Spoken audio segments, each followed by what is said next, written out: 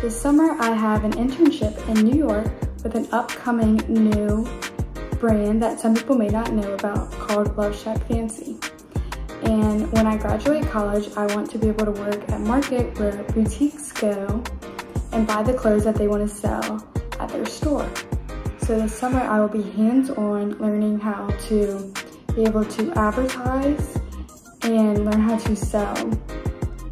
Basically what we are doing in marketing, but with clothes and being hands-on, learning how to better advertise.